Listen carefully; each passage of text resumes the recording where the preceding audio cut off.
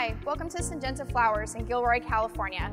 I'm Alicain Carlson, a technical scientist here in Gilroy.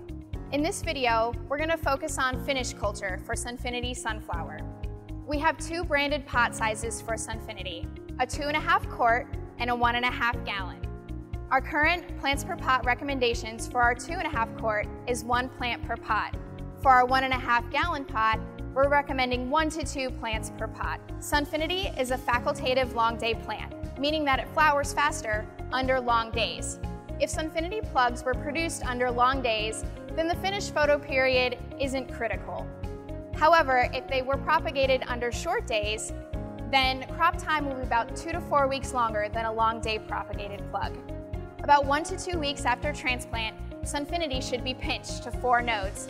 This pinch is really critical for highlighting the branching qualities of Sunfinity and what makes it different from a typical pot-type sunflower. For more specific information on pinching Sunfinity, please watch our video on Sunfinity pinching. Plant growth regulators are also very important for finish culture of Sunfinity. There are 3 critical time points to apply PGRs. The first is 1 to 2 weeks after the pinch. A 2 to 3 ppm bonsai drench is recommended.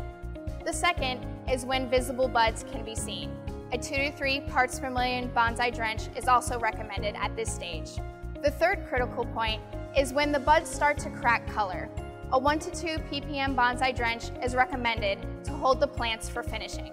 It's also very important to apply preventive insecticides and fungicides on Sunfinity so that the consumer has the best garden experience.